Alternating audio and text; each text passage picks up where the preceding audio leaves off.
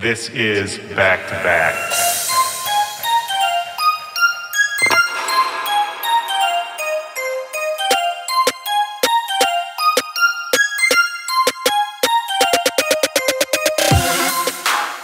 Yo, what's up, back-to-backers? This is Willy Joy. Welcome to the final back-to-back of 2017. I hope you guys are having good holidays. I hope you got some time off, some time to relax. And this episode, this is my late Christmas present to all you guys. But it was worth the wait, I promise, because my guest on the show today is 12th Planet. He's been called the king of American dubstep. He's an old friend of mine. Pretty much, if you've ever hung out with him, you know he is one of the best people to spend a little time with.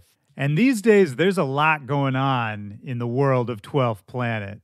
The planet of 12th Planet, I guess. He just signed to Disciple Records, and he launched his own new sub-label with them called Disciple Roundtable. He released a new EP called Let Us Pray, and right now he's out headlining his own tour, the So Sick Tour. He's in the States right now. 2018, he brings the tour to Asia, Australia, South America. He's going all over the world through April. I'm going to put a link to all of the new music and all of the tour dates in the description of this podcast. Before we get into that conversation, like I said, this is the last episode of 2017 for Back to Back.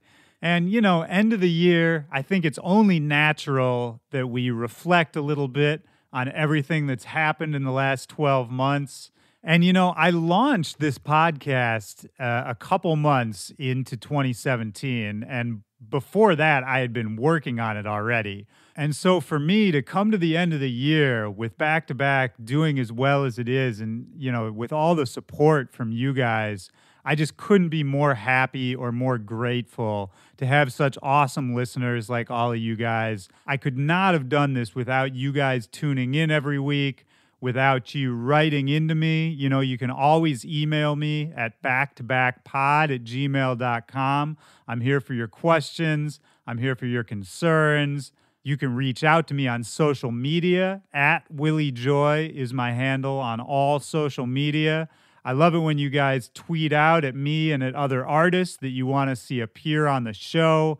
All of your guys' involvement with the show, your excitement for it each week, all the feedback you send me, the reviews you leave on iTunes, all of it. I read it all. It means a lot, and it just gets me more stoked to make the show even better week after week. I promise we are just getting started. We've got some really big ideas for where we want to take the show in 2018, and I'm so happy you guys are along for the ride.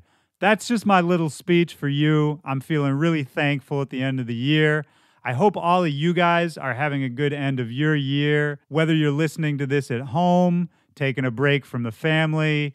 Maybe you're at the gym, maybe you're in the car going to return some presents that you never really wanted in the first place. Whatever it is, I'm glad to be here with you, and I wish you guys nothing but the best going into 2018. Don't forget to subscribe to this show on whatever platform you're using to listen. That way, I can send you something new every single week of next year. That's my promise to you guys. So, for this conversation with 12th Planet, we met up at his hotel. We actually met up at the rooftop bar, had a couple drinks, and then went back to the hotel room to have this conversation. And I was really happy to be able to grab this time with John, because if you ever spend any time with him, he is just a social force. Always a group of people around, always a lot of people kind of vying for his attention, because he really is just one of those people who can light up a room. People love to be around him, and he is kind of that true party archetype. As far as I can tell, he's always in party mode, and he's just one of those people that anytime he shows up, you know that the night is about to go up another level. But those qualities are kind of exactly why he has the status that he does as, the godfather of dubstep in America. And we talk about how he was able to kind of connect the lines of dubstep from its roots in the UK to bringing it over to the US. And I think it really is his deep love of this music and just his fandom in general. He knows everything about it from day one all the way up till now, because dubstep is still a new art form.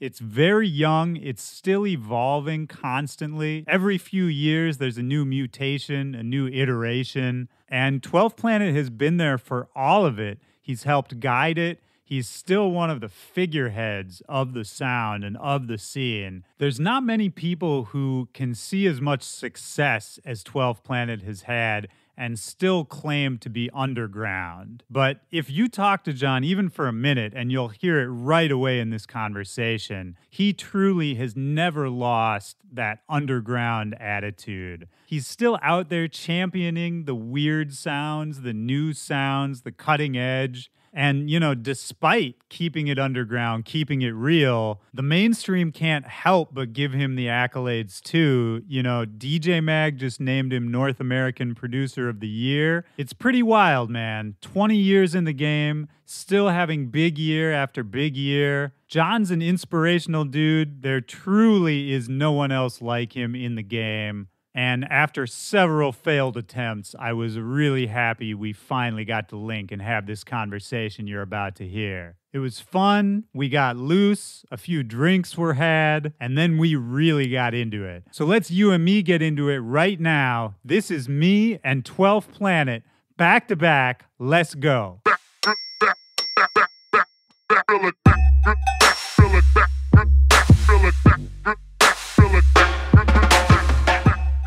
Fuck, that's intense. Coagulated blood. well, to our 3 listeners we have left. but no, man, I'm really glad we linked up to do this. The last time, are you cool if we just jump into it? Yeah, let's just jump into Sweet. it. I wish we were recording everything from our conversation earlier. I know. It was so good. It was, but I'm going to reference a couple things because the last time I saw you, you were with Valentino and you guys had just gone to see some wrestling. Oh my God. That was the last time I saw you, man. And I feel like you and him, but maybe you even more so, are just the fandom of you guys for wrestling is crazy. How do you even find time to go to that many wrestling events? That is such a tough question because, like Valentino, like myself, we both are wrestling fans from when we were children. Okay, and you get indoctrinated. And I was a huge wrestling fan when I was a kid. Yeah, and I didn't really get back into it until about 4 or 5 years ago. I had some friends in New York. I was playing EDC at the time, and it was the same weekend as WrestleMania. So it was EDC and WrestleMania at the same time in New York City. What a double header, man. Double header. So if there's ever a time to get back into it, that was it. And I remember seeing CM Punk and seeing that the wrestlers were shooting from the hip, which means like they're like talking shit about the guy in front of them, but like it teeters on reality and also like kayfabe or acting. And from that, like it really got me back into watching wrestling, I probably hadn't watched it in about 10 years since then. I just thought it got a little stale. It was the same guys over and over.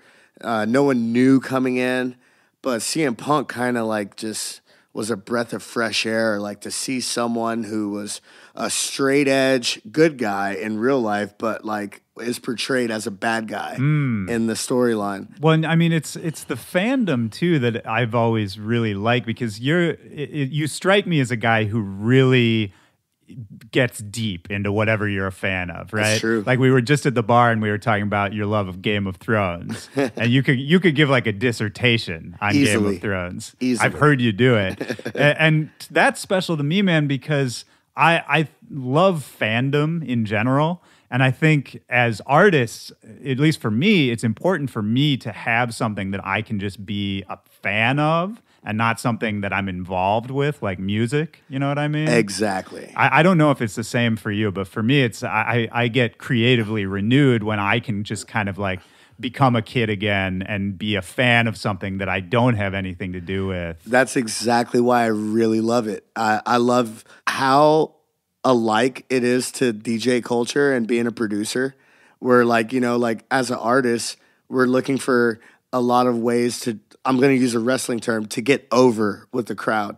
Getting over means doing whatever it takes to get the crowd to remember your set or to remember something about you. So then the next time you come back, the whole crowd does it.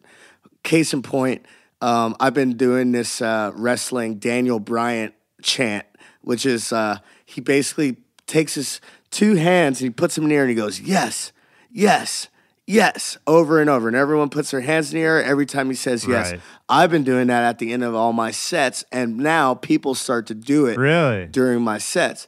And it's just a way to get over. That's an interesting way to look at it, man. Yeah. I mean, I love doing it just because that guy is one of my favorite wrestlers. Right. You know, but to see that people who don't even watch wrestling see that in my set and like they can identify with it and they do it. Yeah, it's like a universal thing. It's a right? universal thing. Just feels good. Same thing with the Suck It, you know, like Degeneration X, like with Shawn Michaels and Triple H, Chyna. They used to do this, it's kind of, I call it the reverse excision. Like excision puts the X, he puts his two arms up in an X formation over his head. Right. But like the original wrestling one is like down right by your crotch. Oh, yeah. Yeah. I do that shit all the time. People love it. It's fucking awesome. Yeah, I've been guilty of doing that once or twice. Especially in middle school, man. Like we're the same age, so you understand. Yeah, dude, 100%. I mean, have you always been that way that, you know, if you got into something, you were all in?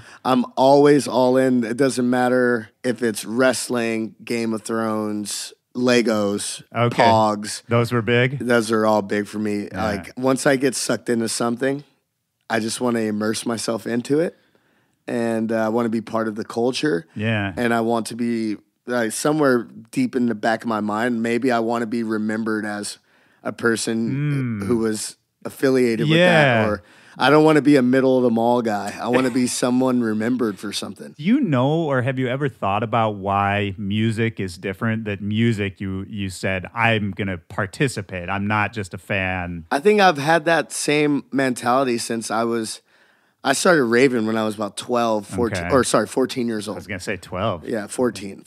Freshman year of high school. You know, I met some kids that were going to my high school that were raving at the time. Yeah. And, you know, it was a whole different ball game. You grew up in L.A., I grew up in Los Angeles, and this is all I know. And rave culture was big business, even in the mid and early 90s. Right. It was just underground, right? Still popular, but just not as I wouldn't say regulated. That it was underground because there was multiple movies made about it. Like you can go with Go and Party Monster.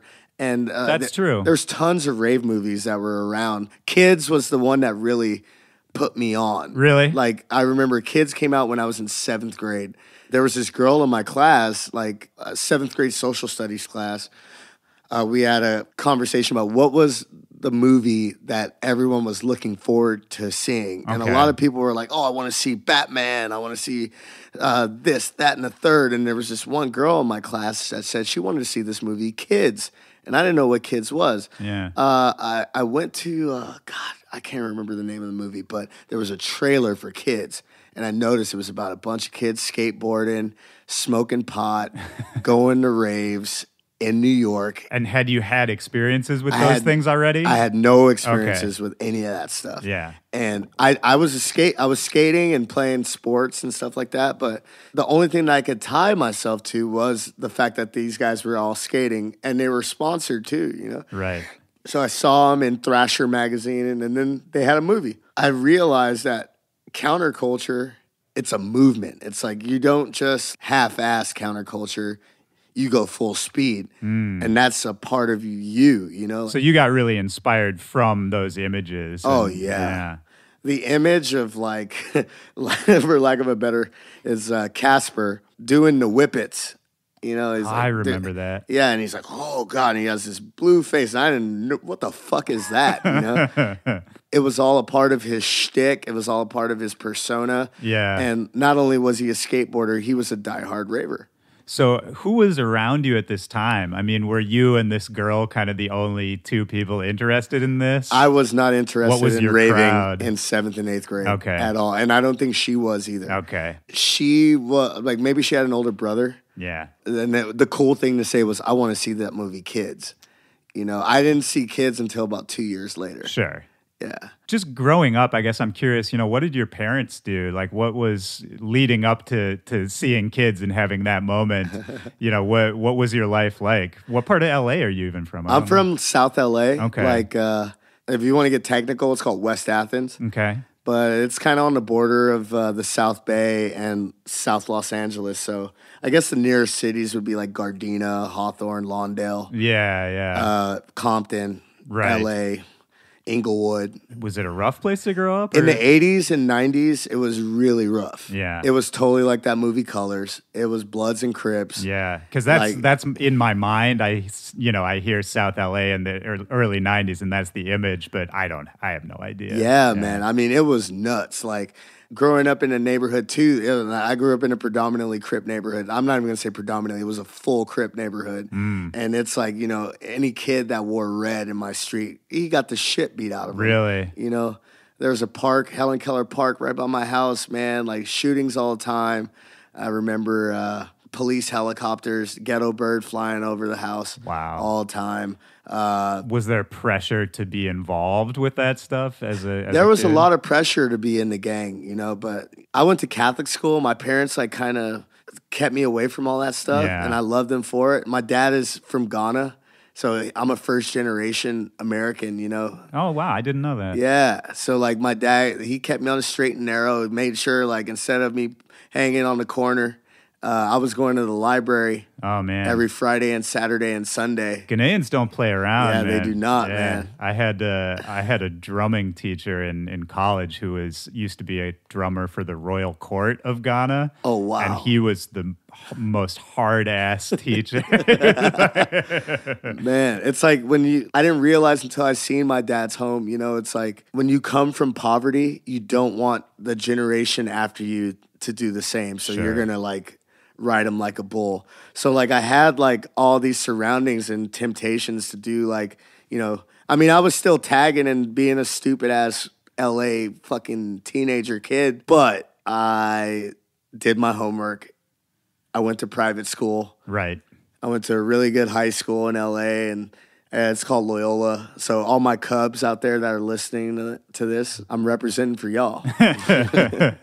So after Kids, after seeing the movie, hearing about it, what was your next exposure to electronic music? Or were you playing instruments? I started playing instruments. Been playing guitar, bass, drums since 7th grade. Okay. 6th grade. So it's been a part of your life. It's been a part of my life, time. even though I can't, or at that time I couldn't read music. You're just sight, looking down at the keys, and just playing along. I just wanted to. I knew that music was somewhere inside of me, but what kind of music were you into at that time? I was playing whatever was being taught to me on the Yamaha keyboard. Right. It's those keyboards where you can play along with it and it lights up the keys. Yeah. And that's how I kind of learned how to play piano. Oh, wow. I had a friend when I went to summer school. He played bass guitar. He taught me how to play bass guitar. From learning how to play bass guitar, it's pretty easy to jump to guitar. Yeah. And then drums, it's kind of like playing piano. And luckily, the high school that I went to, it's like a feeder school for all of Los Angeles. So I had people from all over the city, not just South Central, but Pasadena, the West Side, South Bay, San Diego. Everyone's driving up to come to this school. Wow. And 1,000, 2,000 kids apply to this school. Only 300 kids get in. Oh, wow. And it's a really good community. So the people that I was surrounded with really helped me out. And I remember in high school, some of my friends, we were trading tablatures, for guitar. Check it, I just learned A sharp minor. I just learned harmonic minor. I just learned melodic minor. I just learned Mixolydian. Right. And we were just trading the actual tabs and also reading Guitar Magazine with all kinds of tablatures in it. Yeah, I remember that too. I had a guitar. I took lessons. I could never really play. I was never good, but I was obsessed with tabs. I had so many. Almost like the way you would later trade like MP3s or something. Exactly. Yeah. And this is pre-Napster. I'm an old fart. Yeah. No, me too, man. I'm right there with you. I think Napster came around like my senior year of high school. Yeah. I remember Napster in college for sure, right around that time. Going forward from there, I assume you started playing in bands or something at a certain point. Oh, yeah. Like most kids do. There's nothing else to do, you know? Yeah. And especially if your parents are trying to keep you out of trouble. Oh, yeah. I'm sure they were probably happy about the music, right? Oh, they were not too happy with it. Yeah. I think they would have much rather me be on a chess team or some corny shit, you know? I mean, I got no qualms. I love chess. I love all these games. And like hindsight is always 20/20. But when you're a 14-year-old kid growing up in Los Angeles, you don't want to be in a fucking chess club. You want to fucking be a tagger. You want to gangbang. You want to go raving. You want to do some crazy shit. True, man. Well, I mean, surfer, skateboard, anything counterculture. True. So did you fall into one of those scenes? I think I fell into all of those scenes, minus gangbanging. I never went to a set because I noticed that, a lot of the guys in sets, they're not the smartest guys. They might be the toughest guys on the street, but it's like, you can't have a conversation with a guy like that. You know what I mean? And I always consider myself to be above that. Yeah. I always kept my friends. I had friends that were banging at the time, but I never wanted to be a part of that. I wanted to be something greater, if that makes sense. Yeah, that makes perfect sense. Yeah. And, maybe part of that is your parents, wanting that for you. I do think that rubs off. Oh, yeah. And so when did electronic music enter the picture? When did you really have a real life experience with it? I mean, my first dance music experiences really came junior high school because there was a radio station in LA called Power 106. Yep. Back then, they were playing 90% house music. DJ Humpty Vision, DJ Henry, Swedish Eagle. These guys were on the radio all the time on Power 106, and hip-hop was only kind of the drive time show, 4 p.m. to 8 p.m. It was these guys called the Baker Boys, and they had a hip-hop show. Baker Boys. Yeah, they were syndicated all over the country. But most of the time on that station, you were hearing house music. I didn't know that. That's interesting. And that's my first foray into that. And this elementary school that I went to, everybody else was into the same thing. Oh, wow. So we would have these things called, back then we called them kickbacks, where it's not like a party where you go over someone's house and you drink a fucking keg. It's like you're going to go over your friend's house and all your parents are there watching you, but everyone's dancing the deep house with everyone in your class. Oh, wow. It's just like an all-ages rave kind of thing. All-ages rave with your parents there. Right. And we're drinking fruit punch. And, some of the homies, that we'd sneak in an occasional 40 and split it between the whole basketball team or whatever. Oh, man. Those were the days. But that was really my first foray in the dance music. It was like hearing house on Power 106. Yeah. So by the time I got to high school, there was people from all different areas of Los Angeles. And so I was already familiar with house, but then some of the kids I met there were like, yo, have you heard this thing called hardcore or gabber?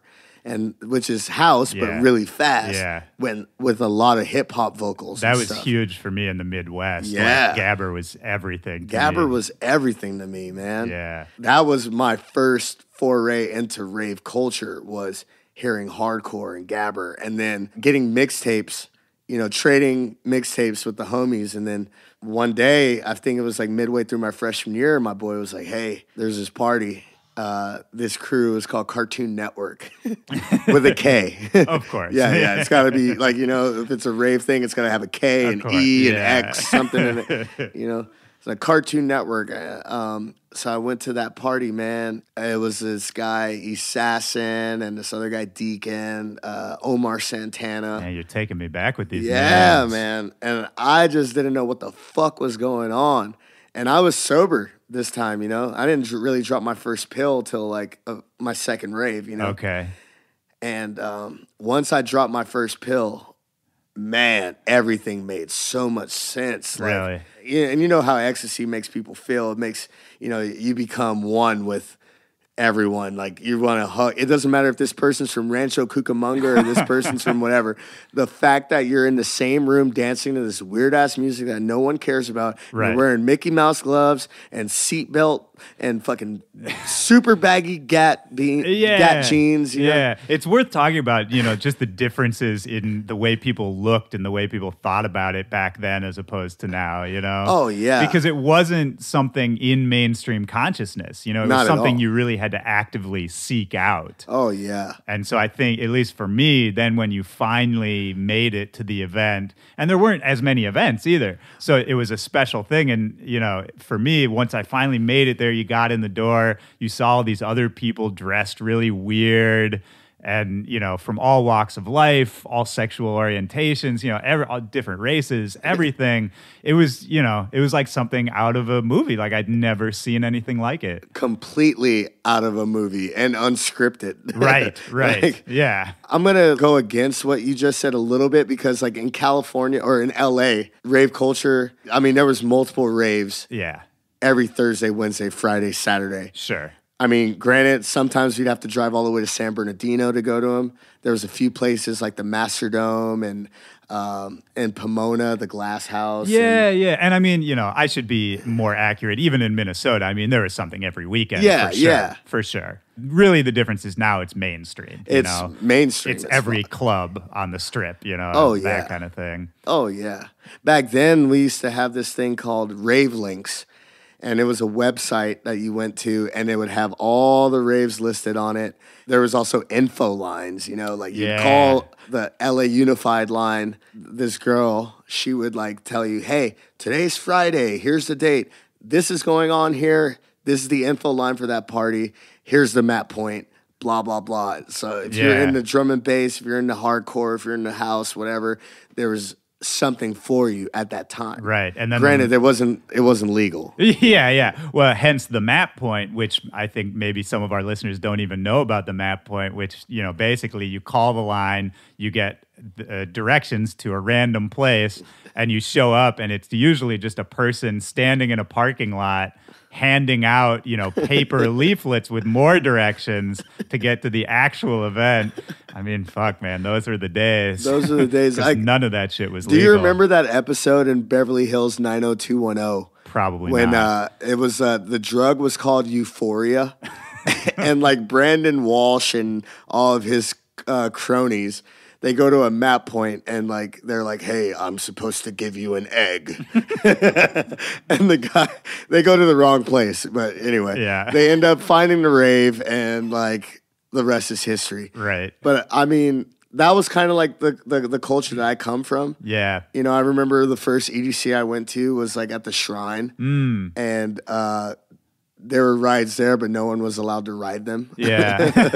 That must have been one of the first ones that Pasquale did. Yeah, right? yeah. I mean, yeah, because like at that time, EDC was the smaller party and Nocturnal Wonderland was the bigger party. Right. But my like Insomniac and Channel 36, B3 Candy, those guys were really the ones that really shaped my brain on like what a rave is and what a DJ is. And from learning what a DJ was, like, because up until maybe my junior year, I thought that the DJ was making the music as he plays. Oh, yeah, live. Yeah. And then I found out that it's two turntables, obviously, and that they were playing other people's music. Right. Back then, like when you would get, they were called Pure Acid mixtapes. It was a distribution company that basically put every DJ over. And they never put track lists on the mixes. Right.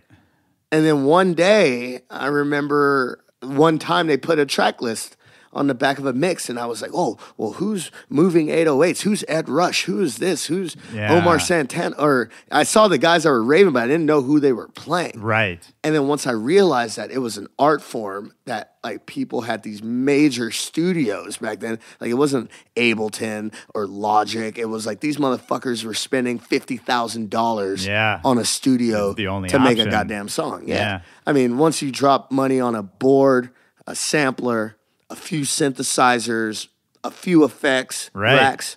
I mean, back in those days, now DJs kind of have one over on bands because to be a DJ, all you need is the laptop. That's but it. Back then, you needed more gear than the bands had. That's true. Yeah. Yeah, it's funny. I never really thought about that. But so how did you come to wanting to do it yourself? How did you actually start, fucking around with turntables? As egocentric as this sounds, I think I was at an EDC. It was at this water park called Lake Dolores, which is in between Las Vegas and LA. And I mean, if you drive past Lake Dolores now, it's a fucking ghost town. Yeah. But back then, it was thriving. And so I went to this party. I can't remember the name of the DJ, but he had just finished playing. And I just remember there was these 2 or 3 girls that came right up to him, and a golf cart picked him up, and he shipped off. And he was the man. Everyone was cheering for him, and I was like, wow, he gets that much respect in this place. And then that comes back to me wanting, I'm a fandom guy. And like, I want to immerse myself in something. So you know what? I want to be like that guy. Yeah. So I started from the bottom. I started passing out flyers for Insomniac back in the day through my boy Jeff Williams. I started wanting to throw my own parties, and that was the only way to get play at that time. Yeah. It was hard being a DJ, especially if you were going to play drum and bass or hardcore, because the scene was so Insular, carved right? out. It was like everyone had a job. Yeah. And if you were going to come in, you're taking somebody else's money. Right. So they didn't really let a lot of new people in. Yeah. But so my way in was, I was like, I'm going to be an MC. And that way I can host the show, be front of the show, and get to play with every single DJ that I could. Oh, that's smart. And that way, from there, then I was able to pass all my music to all the artists that were DJing. Yeah. So did you start producing around that same time? Were you already making I was already songs? producing. Okay. And I wasn't really fully DJing because I didn't own turntables. Uh-huh.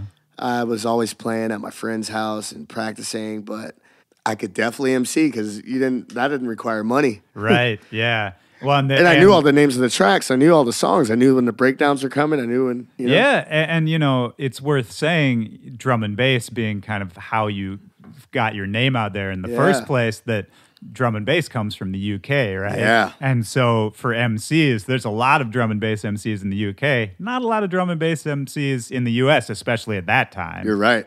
So I think finding that niche, like while you were talking about it, I was thinking, I get a lot of questions from people about, how can I get booked at this place? How can I get in with this scene? And the answer 9 out of 10 times is exactly what you did, is that you have to create something. You can't, if you sit around waiting for someone to kind of pluck you out, you're going to keep waiting. It's true. You got to pick your own lane, and you got to travel the speed limit for a little bit, and then when you get a break, a traffic break, that's when you speed. Yeah, 100%, man. Peel out. Just don't get caught. So you mentioned that you were throwing your own parties as well? Yeah, I mean, they're not like parties, like Insomniac parties. Yeah. Not on that scale. I think I threw my first party at this in LA. For people who are familiar with LA, it was in the Castaic Reservoir, a little bit north of Magic Mountain, like north of Valencia. And it was one of those places, it's like a canyon. You just pull up, put some speakers there, and hopefully the cops don't shut you down. Yeah. So the first time we did it, no cops. But it was only 20, 30 people. Then we were like, fuck it, we're going to make some flyers. We're going to charge people to go here. We're going to put a map point next to the 7-Eleven. Cops were there in 10 minutes. Of course. Oh, man, so many tickets got written up. And that's when I realized, you got to kind of be above the board. Right. You have to do it in a place that's known for it, or like... Yeah, well, especially if you want to really grow it into a legitimate if you want to grow thing. Yeah. And then that's when I realized, too, that, being a promoter sucks. 100%. Man. I give so much respect to the promoters out there because I think that's the hardest job. That's out of the toughest job. You've got to be the most social. You've got to be the person that can get everyone to the party to enjoy this music. Yeah. So you have to be the center of attention. And you're the person who gets blamed for everything. Yeah, dude. Like, whew. Double-edged sword. I used to throw my own party in Chicago for a few years there, and I was never good at it. I always I didn't hate the party, but it just stressed me out every time to do it. But it seemed like your parties got pretty successful for a while there. Oh, with the smog parties? I mean, I'm skipping ahead. Yeah, skipping ahead. That's about 10 years ahead. Yeah. Well, we don't have to go that far yet. Yeah. I mean, how did you get more involved with the drum and bass scene? Was it just through MCing that you kind of started meeting all the big names? It was a few things. It was being an MC and also a producer at the same time enabled me to be on anyone's set and also be able to slide them a demo at any given moment. Yeah. I also had a residency at a drum and bass night in LA called Database. It was at this place called the Fay Dodo. Every month we would have a UK headliner that would come through, and that's how I pretty much got my shine. Yeah. At the same time, I was doing a radio show on this internet radio station called Vibe Flow. Okay. We had a show, me, Kingpin, and Fear, called Medium Radio, and we also had DJs on every week. Yeah. So every Wednesday, I would have some DJ that I'd never met that we just bought his records, and if he was in town, we had him play a radio show. And then once a month on Saturdays for Database, I'd get some one-on-one time with one of the UK guys. Yeah. Also being an MC, I'm playing every Friday, Thursday, Sunday at some fucking shit rave in San Bernardino or Pomona. Yeah, that's a hustle, dude. Yeah, I mean, man. Was any of that making you money? How were you supporting yourself at that time? I mean, definitely had to sell drugs. Yeah.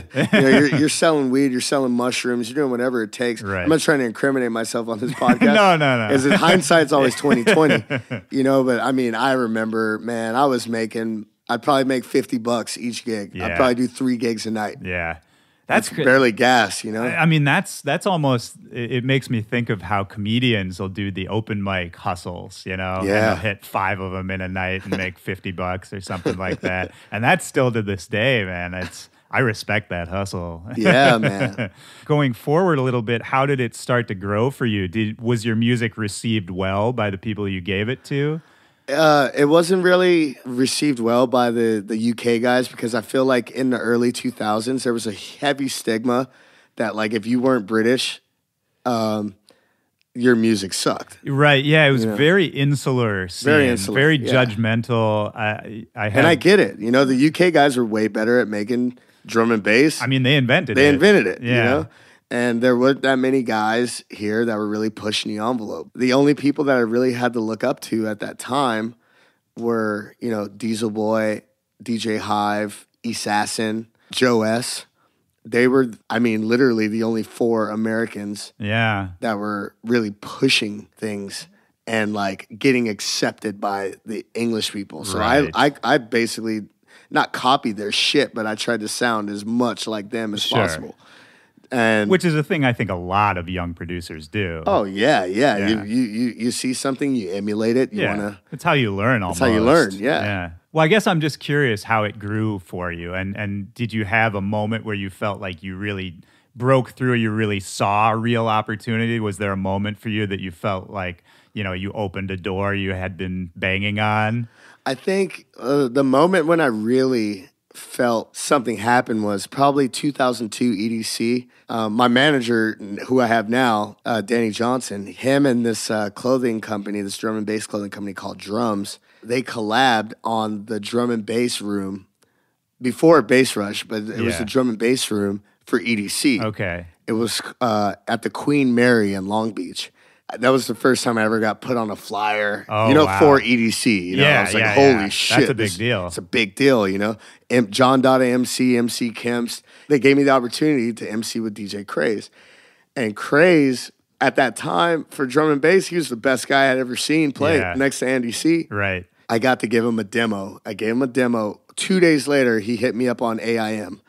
Or AOL Instant Messenger. Right.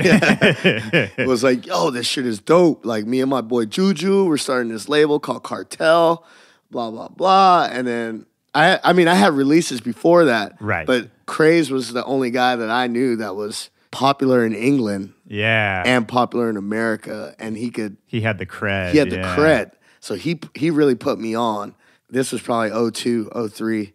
Right after that, that's when all the other UK labels started, coming in, and like they believed in it. Yeah. And so that was kind of the moment. So that cosign really opened a lot of doors for you. Opened up everything for me. Wow. And then in terms of drum and bass, Fotek is the guy that really, really put me on. Fotek had just moved to Los Angeles, and he wanted to start a new label. Me and my boy Ho Chi and Craze, he was the first guys that we called. Yeah. And that really, the Fotek cosign is what really put me over. Because after that, I started playing in England all the time, and I started touring Europe. And, oh, wow. And that's what led me to dubstep. Okay. Pretty much. Yeah. That's got to be a crazy time, man, because with the scene being based in the UK, that you can just kind of, once you get your foot in the door, immediately go overseas and start playing out there. It's kind of different from how it works now, Oh, yeah. Because the scenes aren't so regional anymore, Shit, there was no SoundCloud back then. SoundCloud would have changed everything. I mean, this is pre-MySpace. Right. Or like when MySpace is just starting, Was it pretty mind-blowing to go out to the UK the first time and kind of see the home base? The first time, I mean, I ended up living out there. Oh, really? Yeah, shout out my boy D-Fine, and shout out my boy Yergi, Eric Foster. He ran a company called Box Agency, and they were the first guys to give me English gigs. And I lived with them in Milton Keynes, and I was writing music out there. And the only way that I could see myself going forward as an artist was to get known in England. Yeah. Because I had already met every single one of them motherfuckers in LA being their MC. So now I wanted them to see me in their home. Right. On their grounds. Right. And, drum and bass must have been much bigger there, obviously, than in the States bigger. At the time. At the time, it was... Yeah, fuck yeah, it was way much bigger. Much bigger. I mean, drum and bass, up until about Crack House Laws, was huge. Yeah. Drum and bass has always had such a dedicated core fan base, I think more so than a lot of other genres. Oh, yeah. The people who are passionate about it. And maybe that is why it's such a closed off scene, is because, it's the fandom again. Like, people know their shit. They know every detail of every record. They know about how it was made. It's a very technically minded genre. I've always liked that about it. And so, you start touring. You're traveling all around the world doing these shows, getting your name out there. And at what point do you run into dubstep? Actually, I think the first time I heard dubstep was I was playing a drum and bass show for this label I was on called Renegade Hardware. Barcode label. Renegade Hardware. Yeah, it was at the end. There was this group downstairs. I think they were called Slaughter Mob. Slaughter Mob, I think Scream played. I think Oris J played. Jada Flex played. And I remember going down in the second room at the end. Yeah. And being like, yo, this shit sounds like slow drum and bass. This is cool. Right. But it's not, technically, it's not as cool as drum and bass. Right. Like drum and bass is like, it takes a lot of work to make one of those goddamn songs. Complex especially music. Back then. Yeah. Well, talk about what early dubstep sounded like, because, it's so different now, 10 years down the line.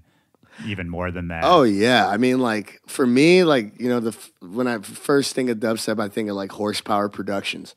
And I think of Jada Flex, and I think of Benny Hill and Artwork, and, like, these songs, like, the groove was kind of like, boom, ka, boom, ka, boom, ka, boom, ka. Kind of like garagey a little bit. Right. But it's like, it's got, like, a Reese rumble underneath that kind of groove. Early wobble. Yeah, it wasn't really halftime, but I mean, there was some halftime tunes, but it was kind of it was more about the bass and the groove. Yeah, the bass, the groove, and the step. Right. Yeah, that makes sense. Put some dub sounds over it, and you got yourself a new genre. Did you connect with it right away? Not at all. Okay. I did not connect with it. I didn't really connect with it until I had a buddy who makes drum and bass. His name is Tech Itch.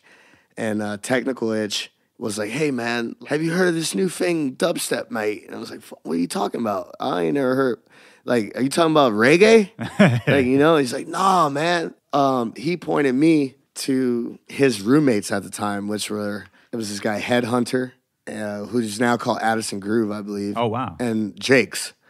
and those are his two roommates in Bristol, and also Common as Muck.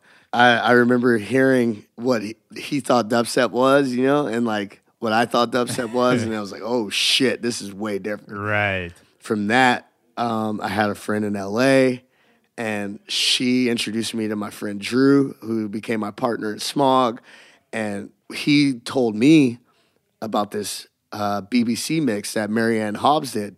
It was called Dubstep Wars. Yeah. And that was pretty much the handbook. Like, once I saw that or heard that, then I figured out, there's Code 9 and DMZ, Scream, Banga, like all these kind of guys. It's so rare that one mix can be the epicenter, you know, because that's such a legendary, everybody talks about that Marianne Hobbs mix, and I heard it too. And it's, you know, to think about that one person with one mix could kind of just define a genre for people. Pretty much. I love that, man. Or put a sound to a name. Yeah, right, because you were just saying you guys couldn't even agree what it sounded like. Yeah.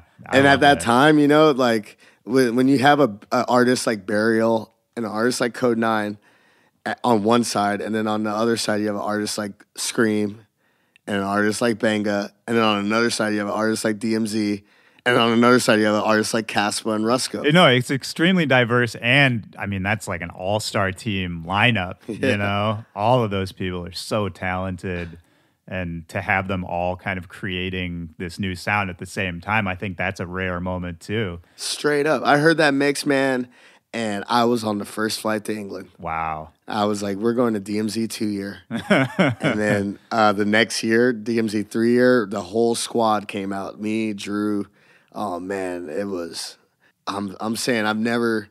I mean, in drum and bass, I kind of felt that at Renegade Hardware, where like you would go to an end show and you know, the guy next to you is from Estonia, the guy to the left of you is from Switzerland, that guy's from Argentina. Every single person is there from a different country. Right. So when I went to DMZ for my first time, that's what I experienced, but with dubstep. Yeah. Where it's like, this guy's from Romania, this guy's from fucking South Africa, this guy's from Australia. Cool. Everyone flew in for this one party in Brixton. Right. I mean, just because that's the only place it was, right? And the passion for the music. The fact that dubstep is a genre of music that didn't exist when we were born, you know? I think about that sometimes. It's new in our lifetime. It's got to be one of the youngest genres of music, you know? And I think that's exciting to me. I would say twerk, maybe. Well, yeah, but that kind of to me was more of a fad. You know? I see what you're saying, like a genre. Yeah. It feels like it's still growing and evolving, and has gone through all these different phases. I'd have to agree, especially. I mean, dubstep's got a 15-year career now. You know, right. You know, as opposed to like drum and bass, which is almost 25 years old. You know, almost 30. That's really crazy to think about too. Yeah. Did you start trying to bring dubstep back to the States with you? Around that time? There was a guy already pushing it. His name was Joe Nice. Or his name is Joe Nice, sorry. I love the guy. And then there was another guy from California. His name was Nick Argon. But I mean, for you and your partner Drew, who started Smog with you, was that when you guys really thought you could put your stamp on it, you know, I mean, I don't know where Drew's head was at. Actually, I kind of know where Drew's head was at. It's like the really big dubstep night at the time in England was called Forward. Every single producer of dubstep would be in that place playing their plates. Drew kind of wanted something like that in America or in LA. Sure. Just a home base. Just a home base. So basically what we wanted to do was look for guys who had at least 30 minutes of dubstep. Like, which at that time was really hard to find. Right. Like, literally there was 8 people. And there wasn't even that much dubstep music out There wasn't yet, that right? much dubstep. Like, you couldn't get it digitally. So the guys, you know, everyone was playing vinyl. Luckily, our boy Sam XL, Pure Phil Sound System, he had a record store at the time called Temple of Boom. And that was the only place in LA that you could buy dubstep records. From there, that's where the scene was created. Right, because you'd see everyone at the store. Yeah, you see everyone at the store. And then every Tuesday night, we had Pure Filth, which is a collaboration between Smog and Sam XL. And that really put dubstep on the map, like in LA. Like it was like, oh, there's a place you can go. On top of that, you can smoke weed in there. Oh, you can play dominoes. And like as small of a thing, like as smoking weed in a venue, that makes things cool. Oh, yeah. You know what I mean? That's unheard of. It's unheard of at that time, you know? It's like, wait, you mean I can have a beer and a joint? Yeah. Like, and this is 10 years ago, you know what I mean? No, that's crazy. Now it's like, you know, it's everywhere. Right. Yeah. No, that's crazy. I didn't even know that, man. Yeah. That's really what put everything over, in my opinion. Like, Interesting. that night, pure filth. And So did it get pretty popular? well, I mean, the cap was only like 200 or 300. Right. Like, so it can't get that popular. Sure. But if you're filling it up every week, that's still... I mean, and at the same time, just so you have a grasp on the era, there's this shit going on with dubstep, but at the same time, you've got DJ AM doing Banana Split Sundays. Right. You got Steve Aoki doing Dim Mak Tuesdays at Cinespace. Right. You've got Insomniac doing Function Wednesdays with all German bass. Yeah. We're just kind of like the bastard child. Did you feel that way, that, you know, in that wave of electro and Bloghouse and all that they didn't really want to associate with dubstep? Yeah, because no one was wearing tight jeans. And, you know, and I feel like it was literally not overnight, but it went from like, if you weren't dressing electro, you weren't cool. Yeah. To like, oh shit, like you're not cool unless you listen to everything. Right. You know what I mean? You didn't have to go to just Dim Mak. You didn't have to just go to Banana Splits. You could go to Echo Park and you can go hear this weird ass fucking halftime reggae music, you know? Well, you know, somebody like AM, I think, really helped open a lot of those doors. You know, 'cause he was such an open guy. Oh, and yeah. I'm sure in LA at the time, a legend.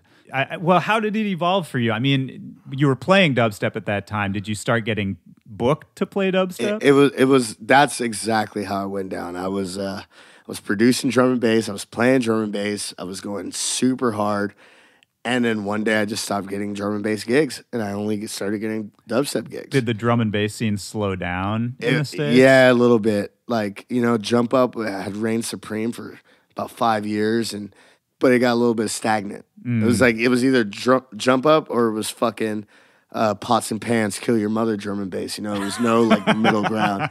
You know, like boots in a dryer, dude. And I was making boots in a dryer. You know? Were So you? like, yeah, totally. Yeah. Like, I mean, at that time, I'm making collabs with Lime Wax and all kinds of shit. And I'm still touring Europe doing it. Wow. But it was literally like overnight. It was like one day I was getting booked to play drum and bass, and then the next day it was like, oh, we can't book you for your normal rate for drum and bass, but you know, we got this like little coffee shop. Will you come play dubstep for us and we'll pay you half? And I was like, fuck it. I mean, was that tough to kind of see the trajectory like slow down a little bit and have to sort of reassess and It was start totally anew? tough. Yeah. I was sad. I was depressed. I didn't know what to do in my life. I had spent 10 years making drum and bass, and all of a sudden it was gone. Yeah. That's why, like, you know, with any genre that you're in, especially now, especially with dubstep, like, every day is a gift. Right. You know, it could be gone. 100%. And I've been there. So did you kind of feel like you had to take a step backwards to start going forwards again? Dude, in the words of Finn Balor, in order for an arrow to go forward, you got to pull it back. Yeah. I like that. That's exactly how I felt. It was a big shot to the ego, doing smaller rooms, doing, you know, way less fees, but, you know, it's still keeping the lights on for me, you know? Yeah, of course. And at this point, I'm sure there was no plan B. No, I'm balls in with production. It's either this or, man, fuck, I don't even know what I would do. So how did dubstep end up taking off for you? Was it a pretty quick thing? Like in the, It was within pretty a year? quick. Actually, no, it was probably within 3 years. Okay. Like I was, you know, still doing the coffee shops, playing dubstep and doing that stuff. And then all of a sudden, one day, yeah, it's kind of crazy to think about. Yeah, it's like the electro kids kind of started embracing dubstep. Like after all the Rusko stuff started coming out, Right. People started saying, "Oh, well, this stuff is cool." You know, Rusko signed to Matt Decent. I Matt was gonna Decent was like an say- electro thing. You know, Yeah. Or Once blockhousing, yeah. you get the Diplo kind of cool stamp Yeah. on it. Was he the first one to kind of bring dubstep into those other arenas, or was Mad Decent? I would say me for sure. Well, right. Yeah, but I mean, like to the mainstream, like That's that? what I mean, like Or signing the a guy main like Bloghouse stream. That's more what I mean. Yeah, Diplo, 100%. He put out a This Is Dubstep mix, Right. with 100 songs out. He put one of my songs on it, which happened to be a remix that me and Flinch did for Treble and Bass. Youth Blood, yeah, the Youth right? Blood remix. That's such a legendary record. Which was a really big crossover electro and dubstep record, together. And you're right, because I was more in the electro scene than I was in the dubstep world at that time, and I played the shit out of that record. That was a big record. And hats off to Scion AV. Those guys they were really pushing things forward. They were like, oh yeah, I know you guys make only house, but we're gonna give you some money. Why don't you get a remix from a dubstep guy, or a drum and bass guy? Yeah, do something different, dude. Scion kept the lights on for a lot of people. A lot of motherfuckers. I was talking about my party I threw in Chicago. I mean, they were bankrolling it more or less for years. Yeah, and I don't know. Hats off to all those guys. Like they helped the scene. They helped me so much as an artist, especially in LA for dubstep. Like they were probably the biggest proponent of my career.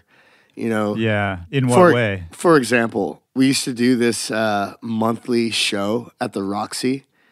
It was a free show, so all it was RSVP, but first come, first serve. And they would let me pick talent. Oh. And so I'd be like, Excision's never played in LA. You know what? I'm going to book Excision. Nero's never been in LA. I'm going to book Nero. Rusko's never been in LA. I'm going to book Rusko. Right. Like all these people. And they paid for it. Wow. They let me interview them, and they filmed the interviews, and you can watch them on YouTube now. I sort of forgot about that. And that's like your emceeing earlier, that you could, interact with these guys. You provided a venue, something of value to them, and then, that sort of strengthens your whole space in the scene, right? Oh yeah. Yeah, it's more ways of providing value, man. That's what I tell everybody. You got to figure out that way. Oh, I mean, on top of that, Scion, they put the first Smog compilation out. The Scion CD sampler with the Reasons Dr. P remix and Teflon, Datsik, and Excision remix. That kind of put us on the worldwide map. Right. As opposed to just being an LA, United States brand. Yeah. So when did Smog become a label? About 2008. Okay. Yeah, 2008. I remember Drew and I went to England. We met up with the vinyl distributors. They gave us a contract, and they were like, we'll pay for this, and we'll do this. And then we realized, selling vinyl is really difficult. Yeah, the vinyl market. Like going digital as a dubstep label, like people are gonna make fun of you. Right. Right. Yeah, playing any CD at that time was bad. It's that culture. There's an attitude towards it, a pretentiousness. Just an accepted way of doing things. Yeah, I was still cutting dub plates at that time. Yeah, spending $50 on one record. Right. Are you fucking kidding me? Like, I just got my USB now. It's all good. And so for Smog, it's a label, it's a party. The name is getting out there. It's becoming a brand, so to speak, right? Yes. That people recognize as a movement beyond just an entity. For you, you start touring behind it, right? Using the Smog name to kind of bring people with you. Yes. Like, I feel like from you, I learned a lot about dubstep artists back in those days, because you would bring people out with you, or you would put people's records out. And were there other, I feel like there weren't a lot of other outlets like that for dubstep at the time. Yeah, I mean, at that time, the only guys that were really putting dubstep music out on a consistent basis, you got Dub Police, you got Tempa, you got Capsize, you got Hinch. But most of those are UK based. And they're all UK based. Like, there's no real US dubstep. That's kind of what I'm getting at. Is, you really... Excision had Rotten. Yeah, true. That was it. Yeah. Well, and that... do you think that served you well, that you were, the only person doing it in the States at the time? Oh, yeah. When it's a small pond with a bunch of big fish, How did you see yourself at that time? You know, you were a producer, you were running a label, you were a touring DJ. Would you say you were known for any one thing? Or were you just sort of this kind of, you know, avatar of US dubstep at the time? I feel like the media portrayed me as an avatar of dubstep, but how I felt, I just thought I was a good friend. Yeah. You know, like, you want to come play in America, we're going to book you. We're going to put you up in our crib. You're going to stay with us for a week. We're going to rage. You're going to have a great time. I'll show you the Hollywood sign. Sure. You know, like, I'm going to treat, you know, like, with the utmost respect. And you were living in the compound already at that point, right? Oh, yeah. And I think that's worth mentioning. Just what is the compound for the listeners who don't know? The compound is where I live. I live with my manager. I've been living with him for 10 years. Which is unheard of, by the way. Homogenous. Nobody else does that. Yeah. He brought me out of the trap house, man, straight to the big leagues. I'm forever grateful. We've had a 20-year relationship, and where we've lived has been in the epicenter of bass music for a long time. Right. I mean, that physical location has had so many important people in it, so many moments that I've heard of. I mean, I've been there a bunch of times, but then you hear about all these legendary moments, you know, and every time I've been there, there's a bunch of different people over. There's artists. You know, it's a very active atmosphere. Yeah, we're in downtown Los Angeles, in between 3 different major venues. Every time someone comes into town, their show is across the street or 3 blocks away. Yeah. So it's like, why don't you stop by? Yeah. And, like, you know, some of the meetings that have gone down in there, it's unprecedented, man. It's like, I've seen some shit go down. Yeah. In a good way. Like, right. in a good way. Yeah, it's like a clubhouse almost. Pretty know? much, yeah. A lot of scenes don't have that, don't have Yeah. a central meeting place. I think that's really valuable. I mean, I remember, you know, you talking about Skrillex sleeping on the couch there for, months, right? Yeah, months. Yeah. Same with AC Slater, too, man. Same with Carnage. It's like a rite of passage, man. Yeah, man. We used to have this brown futon in my studio, man. That thing was a DNA colada. What do you remember about early Skrillex, the first time you met him, the first few times you encountered him? What was he like back then? He's always been a stand-up guy. Speaks his mind, but treats everyone with respect. You know, I kind of saw that common bond with him. You know? Yeah, you were just talking about that. Yeah. He is a beautiful soul in general. On top of being like a very talented artist. Yeah, no, I mean, one of the nicest people in dance music at any level. Oh, yeah, 100%. Which is just a crazy thing for how big he's gotten. You know, at the time when you first met him, were you able to see that he had the potential to be, you know, something crazy like he is now? I mean, I didn't think he was going to be the big DJ guy. Yeah. Like, when I first met him, I thought he was going to be a huge crossover singer. That, like, you know, like sang over dubstep records. Yeah. And that he wrote, you know what I mean? Right. Like, so I was like, oh shit, like he's going to be a Lady Gaga for dubstep. Yeah. You know, I knew he was going to take dubstep to the next level, but I didn't think he was going to take it to the next level. Well, and I remember, you know, when he won that Grammy, first Grammy, and he shouted you out in his speech and the compound, if I'm not mistaken, right? I mean, that was a really heartwarming moment. I remember I was just at home watching the stream or something, but I got like kind of emotional about it because, you know, I guess because I had been there and because I knew you guys, and it really did feel like a community effort, you know? Oh, yeah. And that's like those late nights, those crazy vibe sessions where, you know, you got 10 guys in the studio doing crazy shit, not even working on Sonny's tunes or my tunes or whatever, but the synergy that comes from that. Like, you don't forget those sessions, you know? And the fact that he kept it real, you know, it was like, at that time, you know, there was a new artist coming over every day. Right. We were hearing music from people, you know, that the songs probably wouldn't get released till 2 or 3 years later. Yeah. So being ahead of the curve and being able to just vibe and hear new ideas and learn new techniques on how to use Massive at the time. And Right. Yeah, it's like a little petri dish. It's a fucking petri dish, man. Straight up. So since we're talking about Skrillex, maybe we should talk about the advantages and the disadvantages that happen when a scene like dubstep blows up. Yeah. Right? Because Skrillex, becomes this worldwide phenomenon. And not only him, a lot of other artists, their profile rises really fast, yours included. And with that comes attention and money and status and, all the things that you want when you work at a job for 10, 20 years. But, I think also there's negatives that people don't think about when you get that much exposure. Well, I guess just how did you experience it? I mean, overall, obviously, it was a great time for dubstep. But did you have any reservations or encounter any blocks along the way that you can think of? Man, at that time we were going so fast, I couldn't even think straight. Yeah, I couldn't even process I couldn't even process what was going on. I was playing a music that was like in relative obscurity to going on tour for 280 days with my dog, doing 2 shows a night. Yeah. There's no time to even process what's going on. Only thing that I personally saw is that everyone was trying to copy him. Right. That kind of got me bummed out a little bit. Yeah.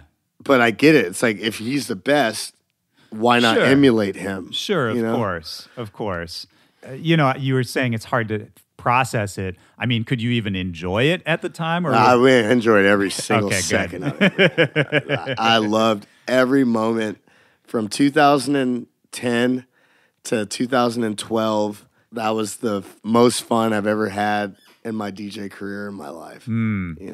Was that the time period, like 2010 to 2012, where you felt everything really changed? Everything changed right then. I feel like the biggest year for dubstep before that was probably 2009. Yeah. Big Rusko year. That's when like dubstep got cool and accepted by the electro and bloghouse crowd. Right. 2010 is kind of when it came into its own. And then when Mothership came around, that changed everything. Like, it was like Daft Punk, Coachella status. Right. But with dubstep. Like, yo, my boy had the fucking, the Mothership. It's the first time you ever see projection mapping. Oh, okay. In a dubstep realm. Like, it's not Amon Tobin doing this live. Right. This is like it's this really artistic, really high-end way of presenting this music. That giant Christmas tree. Well, yeah, but, for this music that maybe before that had kind of this lowbrow perception, from the outside. And I think that's one thing that Skrillex really did was he was just so good and presented it in such an interesting way that it, you couldn't really hate on it, even if you were that sour kind of hater dude, So, I mean, in 2012, 2013, did it take a dip? Do you think it got too saturated? I don't think dubstep took a dip. I felt like that's the time when, in order to be like respected dance music artist, you needed to be a multi-genre person. You needed to be like, oh, here's my EP. I got one dubstep song. I got a trap song. I got a house complextro song. I got like a hip hop song and I got a pop song. Right. There's my EP.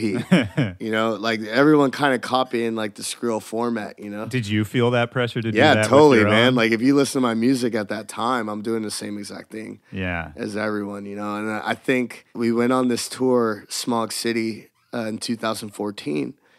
That's when I fell in love with dubstep. Like, I think I was at some show, and this kid was like, yo, you're like blah, blah, blah of dubstep. I read it in Rolling Stone. I read it in this magazine, but you only played like 3 dubstep songs in your set, bro. It's like, shit, you're right. I played like 4 house songs. I played 4 100 songs. I played 4 175 songs. I played, you know what I'm saying? Like, I went the entire gamut of the BPM spectrum. Right. And at that time, it was very acceptable, but that's not what I'm known for. I'm known for fucking dubstep, dude. And that's when everything started to click, and I re-fell in love with dubstep. Yeah. Also, R.I.P. my homie Baron, but the music that he was making and Requake and Bad Clat, It just kind of another wave of it was like another new ideas. Yeah, dude. It wasn't like the same bro step stuff or the same like kind of Skrillex sounding melodic dubstep or Yeah. even the same scream sounding or Right. benga sounding songs. It was like really different. Well, and that's what we need, right? Is even now, I think about today's current dance music genres, and with a lot of, I'm not naming names, but with a lot of those genres, it's a lot of copycat stuff going on, right? Yeah. And I think we see a genre will pop up for a year, 2 years, and then it's done, Like Big Room House is maybe the best example of that, where it came out of nowhere. It was this crazy new sound. I fell in love with it. I think a lot of other people did. Likewise. Yeah, and then a year later, it had not progressed at all. All the songs sounded the same, and it just literally ran itself into the ground, And I think for a genre to survive, I've been talking about this a lot with people on this show, that, you have to make the risky choices and you have to try the new ideas, even if it doesn't work, even if people don't like it. Because if you just keep kind of pushing the ball forward, making the same shit, even if it works in the short term, how far can that take you, really? I agree. Yeah, I agree. Yeah, it's a tough one, man, because half of me is like, be original. The other half of me is like, people don't appreciate originality anymore. They used to. Right. Well, it's risky, right? It's super risque. Yeah. But those originals who really do get recognized by people who make that connection, those are the people who are going to be the torchbearers for the next wave, right? I agree. Things are moving so fast now. I guess that's my point, is that, if you tie your wagon to just this one horse, you're going to get past. That horse is going to die. You got to switch them. I like the rhythm horse though right now. And that's where we're headed with this, I think, is that, 2014, 2015, you fall back in love with dubstep. You kind of reclaim the title that everyone kept trying to give you of this U.S. Dubstep king. It seems like throughout your whole career, you've had that title kind of thrust at you, like U.S. Dubstep Godfather, the Dubstep King. Do you feel any pressure from that? Do you feel like you kind of have to carry a torch, or that you have to guide the next generation? Like, do you like it? Does it bum you out? Does it make you anxious? I'm 50-50 with it. You know, like I said before, when in 2014, when the person at this party told me that I wasn't playing that much dubstep, that's when I really felt the pressure. But now it's like, man, this is routine shit. I love it, dude. Like, I love every minute of what's going on with dubstep right now. Do you feel a responsibility for the scene? I have no responsibility. Like, I feel like I could turn into a house producer overnight and not care. Interesting. But I love making dubstep. Yeah. So well, and that clearly shows. Yeah, yeah. And I think that's what you have to do. You have to do what you love, what you're passionate about. And I guess that's what I kind of meant. It's like, if I'm passionate about something, I'm going to be balls deep in it, regardless of what genre it is. Yeah, 100%. Even if it's like, if I want to be a wrestler, I could turn into a wrestler if I wanted to. Oh, I could see it. If I get behind something, I'm 1,000% behind it. Yeah, man. Well, talk about, you've linked up with Disciple now. Yeah. And is Smog done? Smog is not done. Okay. Smog is, it's going. Disciple's going. Yeah. Roundtable Disciple is going. That's your label with Disciple? Yeah, that's my label with Disciple. My partner in Smog, Drew, he started a really awesome company called Eminent Domain. Yeah. Which is, they're making visuals. He's killing it. He's crushing it. Yeah, dude. he's doing really well. I love the guy. He's doing all my visuals. He's doing Flosstradamus. You can go down his Rolodex. And he's been doing a lot of big work. He's a busy guy. So I wanted to try something different with the Disciple guys. Sure. We're all based in L.A., and it is what it is. You know? Yeah. Well, I mean, their movement is really blowing up right now. I think they have a lot of exciting young talent. Great talent. Yeah. Great talent on the label. Yeah, absolutely, man. And for you, kind of being given your own label as a part of that with the Roundtable, that's got to be an exciting way for you. I mean, this whole conversation, we've been talking about how one thing you keep doing is bringing people in and linking with people that you admire, whose music that you like. And to me, this just strikes me as a really smart way to keep doing that for another generation of kids. Oh, yeah. And the guys that we got on Roundtable right now are, bar none, some of my favorite producers out there right now. Yeah. You know, it's just really cool to work. You know, it's like the same capacity that, you know, we were doing at Smog and stuff. But it's like a 10-man team as opposed to just me and Drew. Right, You right. know what I mean? Yeah, I mean, and with dubstep being kind of popular again in, like, I feel, at least for me, because I've never been 100% in the dubstep scene, but as an outside admirer, you know, I would see it kind of bubble up for a few years and then go back down a little bit and then bubble back up. And it feels like right now, at least for ticket sales, it's never been better. It's never been better. Yeah. I mean, like, I'm trying to, like, compare it to, like, you know, in the 2010 to 2012 run. Like, yeah, there's no, like, stadium dubstep parties like how there used to be. Right. But we're also seeing the biggest dubstep parties of all time. Right. Lost Lands. Yeah. Rampage. Yeah, the like, appeal is much wider now, right? Yeah, dude, when Excision can sell 30,000 fucking tickets, man, this is awesome. Yeah. This is great. Lost Lands is the best party I've been to in a long time. I wasn't And there, it was but I heard some all amazing dubstep, man. It was things. crazy. Heard some amazing things about that. Shout out to Excision. Shit, that they went on sale last night and they sold 15,000 tickets. Damn. Now that is what I'm talking about. Dubstep is alive and well. Well, and you mentioned rhythm. I don't even really know how to define rhythm. Like, how did you encounter it at first? And, you know, this is like a slippery slope. Like, Yeah. I feel like you're backing me into something right now. I'm not asking you to define it, but I mean, how Yeah. did you encounter it? On tour, like, Prototype was one of the real guys that really put me onto it. He was like, yo, you got to hear this guy. You got to hear Dub Loads. You got to hear Trollface. You got to hear Backclat and Requake. Yeah. And this is probably 13 or 14 or something. I just fell in love with the music. Rock the Bells by Jakes was kind of like, in my opinion, like what people call rhythm now. Yeah. I feel like that was like the first one. Well, and we were talking about your early encounters with dubstep where it was about, you know, sort of the bass line and about the groove of it. And to me, as, again, an outsider, that's kind of what rhythm in 2017 feels like, is a return to being about the groove and not so much about the build up and the drop, but Yeah, you know, exactly. kind of just letting it ride. And Exactly. well, and just like we were saying a minute ago, I think it's important for the lifespan of dubstep. It's a young art form. It needs to keep evolving and needs to keep changing. If everyone just kept making this heavy drop, bro step, headbanger stuff, which I have no problem with, but if they kept Agreed. doing it for years and didn't try any other ideas, you know, I think that's a ceiling on how far it can go.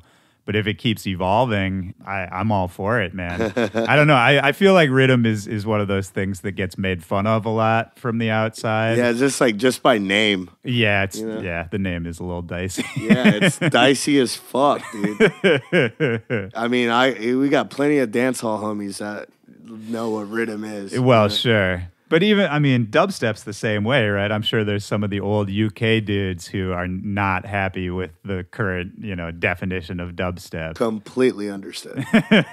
Which, yeah, I get it. But A lot of those guys got mad when Skrillex won 6 Grammys too. I mean, did you feel that from the UK guys once the US scene? Not at all. Really? Not once. I mean, even, you know, you can read articles by Scream and Banga where they praise everyone from US. And like at the end of the day, the only people that I really give a shit about are the guys that give a shit about me. Yeah. From Mala all the way to Casper, Rusko, Scream, Banga, and all that. Yeah. All those guys have a huge respect for the American dubstep scene. They show love. They sign the same guys. Sure, you yeah. know? Yeah. Well, and you guys are showing love right back. You know, I likewise. always liked that it was a reciprocal thing. Yeah. Yeah, it doesn't always work that way. There might be dubstep beef. Like, I mean, if you go on Twitter or Facebook right now, you're going to see hella dubstep beef. Right. But it's not like from the OGs to the the younger guys. There's no beef like that. Yeah, yeah. The people really in charge. It might be one producer against another producer, but it is what it is, you know? Yeah. Controversy sells. Sure, man. Well, that's back to wrestling, right? Yeah, exactly. You want a feud. You want to see a feud. Yeah, You want to see who wins, man. That's WrestleMania. Man, to bring this home, I usually like to try to talk, if it's somebody I know like you, and I've known you for years. Yes, sir. I don't really remember how we met, but I do remember how I first became aware of you. I was going to say probably through Brills. You think so? Yeah, Man. I feel like the first time I ever heard your shit was through Brills. Well, yeah, that like could a be. long time ago. That very well could be. But I definitely was aware of you before that with the Scion compilations and all of that. That was when I first found your music. And I think the first time, I don't even know if I met you, but the first time I saw you, and then I always have this association in my mind, was South by Southwest. You were always at the Sunday dubstep party. Mad Classy Barcelona. Yeah. And I mean, that we AKA church. it really was, man. Even for me, and I wasn't connected to any of those entities. Like, I was DJing there, I was there performing, but I had nothing to do with that world. But every Sunday, I would always leave a day late so I could go to that party on the Sunday at South by, and I would see you play, you know, and then I saw you were playing some of my songs, and I don't think I even knew how you got them at the time. Oh, dude, that's Super Thread. Shout out Super Thread. Oh, wow. Yeah. Like old Super Thread. Right. Yeah. The back when everyone liked being on the Super Thread. For the listeners, the Super Thread was this legendary email thread that kind of every big producer across multiple genres was on. It was probably 200 people. All the biggest names in the production world were on this one email string. And by the end, it probably had 500, 1,000 messages. And it was how we shared music. You would just send your shit to the list and it would go to everybody. The original Super Thread takes me back, man. Oh, it was so. I feel like DJ Snake started the original Super Thread. I mean, not to take anything away from Nappy, but I remember when DJ Snake sent out the Aluna George remix. I remember that too. I don't even know if it was Aluna George at that time. It was like another 100 tune. Right. Like, but with no vocals and shit. And he's like, "Oh, I want to send this to like all my friends." Yeah, I think you're right. That was probably the seed of the idea. And then it was like, well, if you're sending this, well, maybe I should send my song as well. Yeah, email list is the great equalizer, man. Everybody feels like they have to participate. Well, you know, so at this point for you, man, I mean, you've been here as this solid figure through all of these ebbs and flows of the dance music industry, of dubstep. Where are you at with it in 2017? I mean, it seems like things are going really well. Dubstep's doing really well. What are you excited about right now? Do you have anything you're working on for the future? Yeah, working on my next EP coming out, Disciple, next year. I really feel that, I mean, I'm not writing this kind of music, but I feel like next year is going to be the year of heavy metal step. After going to all these shows, there's like mosh pits going. It's like a heavy metal concert when you go to a dubstep show. Yeah, it's true. Yeah. Even the dancing has changed. The dancing has changed. It's a lot more headbanging, a lot more of that stuff. So I feel like it's going more towards death metal. Is that a direction you support? You like that? I support it, but I don't think I'll make it. Right. I understand, and I feel like that's like the new hot shit. But then there's more experimental stuff being made at the same time, right? Yeah, dude, because, you can hear that, and then you hear Ivy Labs. Right. And then like, oh my God, Ivy Labs are so good. Yeah, and maybe they're not playing the main stage at Lost Lands, but, you know, like we've been talking about this whole time, I think that you need someone like them to balance the scales, right? And keep the art form evolving. I think that throughout this whole conversation, I never really realized how young of an art form dubstep is. I just keep thinking about that and how it's still like a kid. It's like a teenager. It's literally a teenager. Yeah. And a pubescent teenager. Very hormonal. Very hormonal. Shit, man. Is there anything else we should talk about? Anything we left out? Anything you want to add? Donald Trump sucks. Yeah, fuck Donald Trump. Fuck Donald Trump. All right. Peace, man. This isn't about politics. It's about rhythm.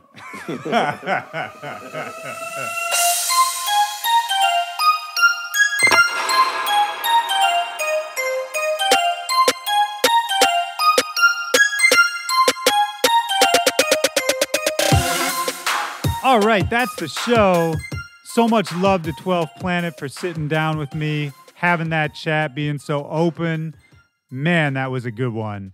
I hope you guys had a good one too. I hope you're having a great end of your year. Happy holidays. Happy New Year. For real, I'm so thankful all you guys are here with me, sharing all these conversations. I love making this show for you guys. It's going to be bigger and better in 2018. We've already got the first few months of guests lined up. It's looking big. So that's it, guys. My name is Willy Joy. Email me at backtobackpod@gmail.com or hit me up on social media at Willy Joy on all social media, or you can hit up the show at backtobackpod. I hope you guys have a good week. I hope you have a good New Year's, and I will see you in the future. 2018, here we come. Peace.